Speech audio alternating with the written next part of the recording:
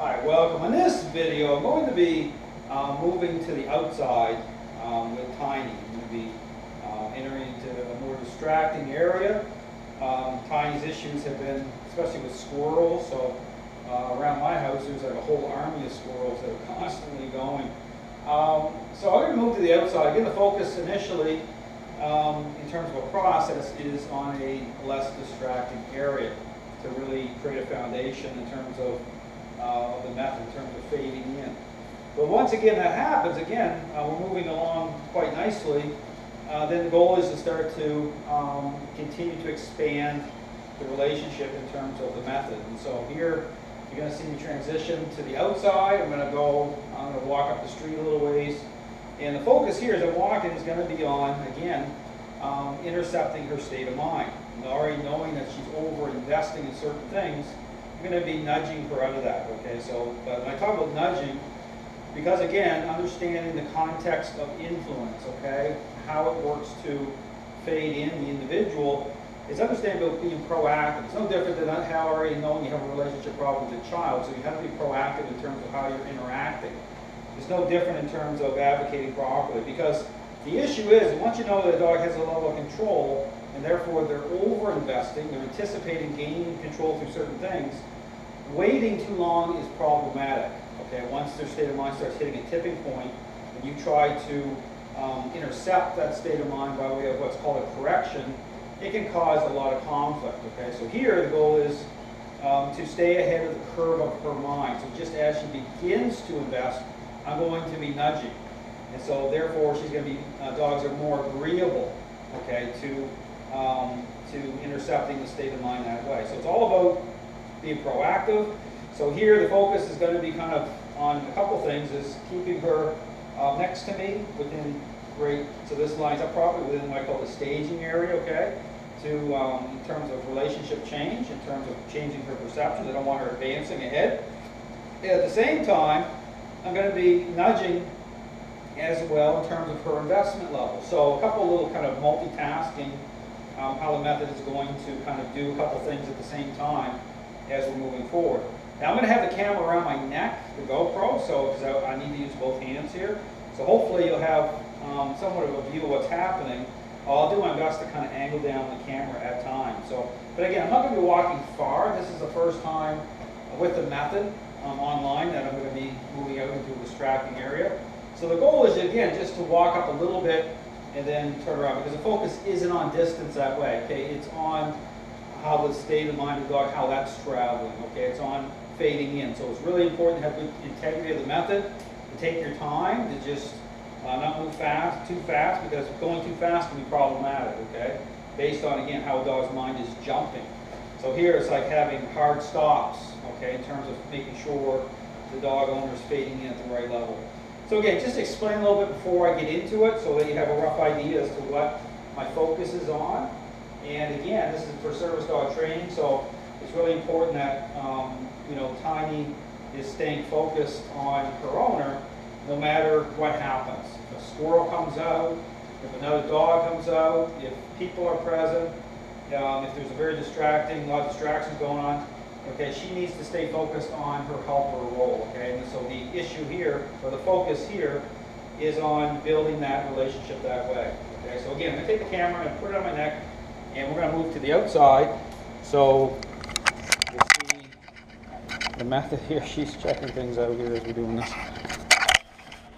So I'm going to have a little bit of a different view going on here, but again, this is going to allow me to, again, when we're going outside, any noises, even right here, like the door opening up, things like that, you want to make sure you're interrupting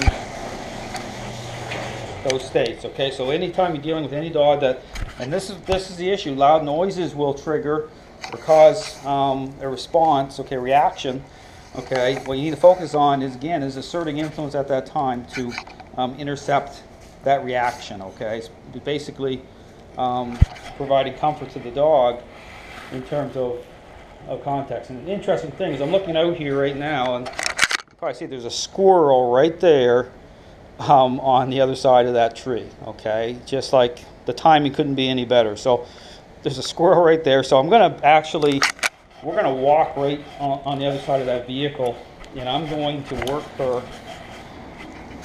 And just like I said, there's like an army of squirrels around my house here. So yeah, I'm going to move here because this tree right here, this big oak tree, has a squirrel population, I swear, probably, I don't know how many, but they're constantly, you can see the squirrel, there's a squirrel right there, which is great, because again, she's going to start air scenting here in a second, probably pick up the fact there's a squirrel there, but I'm going to slowly maneuver her towards this squirrel, because this is an exercise in itself, because this is a tremendous problem for Tiny's owner, in terms of how she reacts to squirrels. She really wants to go after squirrels bad. So we got to get this resolved. So this squirrel just took a big jump. There's the squirrel. It's going right up the tree. So I'm going to hover here. I'm going to hover here near Squirrel Town. So all we have to do is hang out here for just a minute. And so the goal here, again, if you have issues with dogs with, there's Tiny. Until I'm just tapping her a little bit, nudging her. We're hanging out here for a moment. And so the issue here is just creating its own little exercise, kind of hanging out here near where the squirrels are. And now I'm going to move on the other side of the tree. And I'm going to come over to the sidewalk area here too as I move. Again, you want to keep the dog's nose off the ground. So when you do this type of exercise, you don't want the dog even investing in through using their nose on the ground. You want to keep them focused on you, okay? It's really important as you do this type of thing. I know the camera is going to be spinning here a little bit. I apologize for the camera work, but at this moment here, I have to two-hand this. So there we go. Putting her back in. So we're just kind of hanging here because, again, we're going to focus on these squirrels for like a minute as we do this. There's the tree here. And you see her. So we're just hanging here. Just going to nudge her just a little bit. Like I said, when you do this type of thing, looking for reactions. My wife is home here too, so this is so good. In terms of even people being around. Move her forward. I'm just going to take a little step. I'm not going fast. She's looking over there a little bit at the vehicle. And I'll just again, same thing, nudge her out. Just so she's not overly fixated on any one thing. See, she's starting to bark a little bit here. I'm tapping her out of that.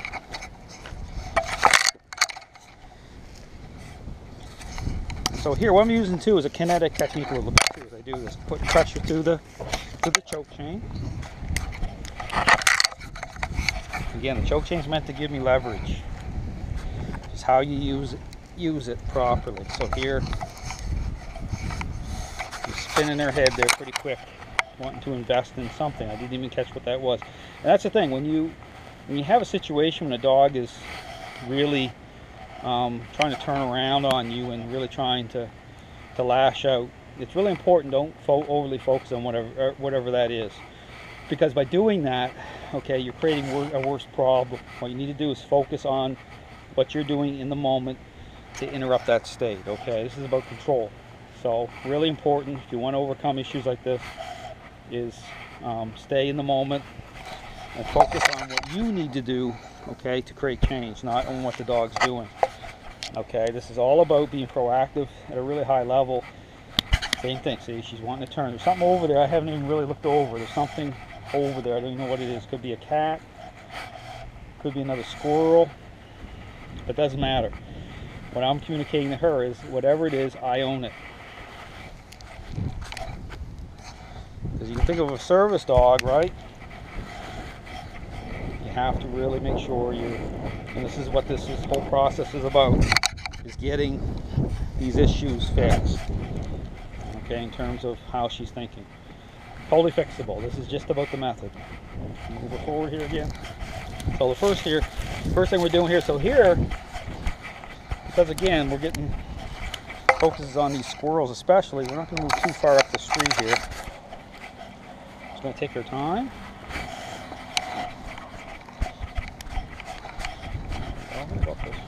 We're going up the street here a little bit. It's tapping. She's still trying to spin her head a little bit. Put her back into the sit. Even here, I'm just going to move forward.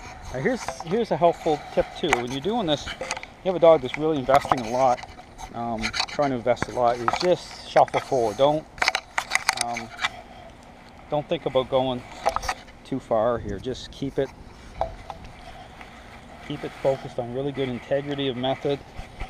Because you go too fast, and you're missing opportunities to affect the dog's state of mind. So really keep it short, high focus. Now I'm going to turn and go the other way.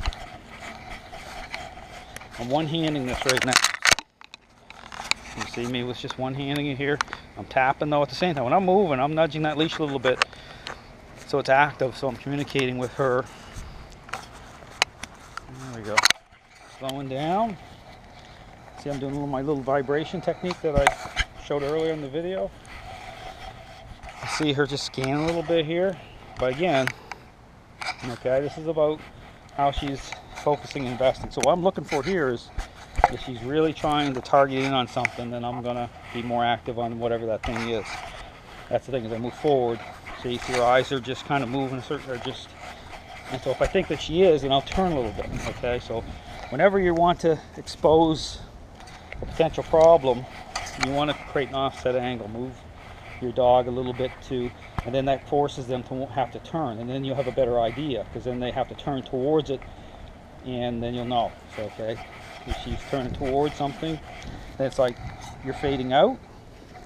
So she's blowing you off, so to speak. She's trying to get turned around, and she's trying to push beyond the method. So here, doing really well. So again, just a glimpse into, I'm going to kind of stop it right here, but she's doing really well.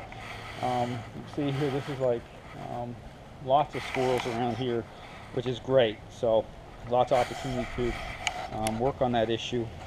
But again, just understanding about staying focused on the method and just continuing to be consistent with how you're working it to fade into the picture. Thanks for watching.